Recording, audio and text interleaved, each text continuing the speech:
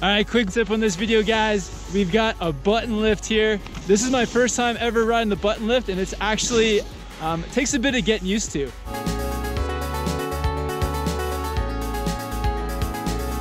The first thing I noticed is you definitely want to quickly get into position because that button lift comes around quickly.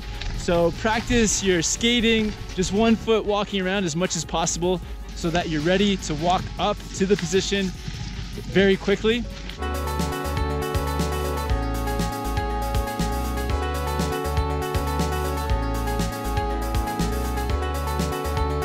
Next, you gotta grab that button lift.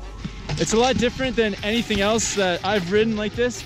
You just wanna take that little bit of a button and then put it in between your legs and squeeze it between your thighs. It sounds kind of weird, but that's the key because it's so small, it's just a small disc. You really gotta squeeze it. So what ends up happening is your back foot is kind of close to your front binding. So that's kind of a different feeling for riding up something like this. But yeah, just squeeze it, back foot close to your front binding, and hold on to the top.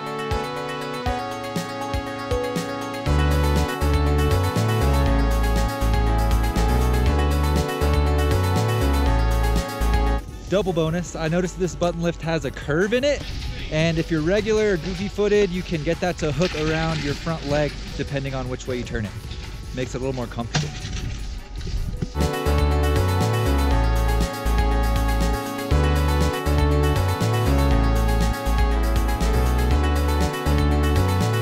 I actually think that the button lift is easier than the T-bar or rope tow. So yeah, good luck with it, guys.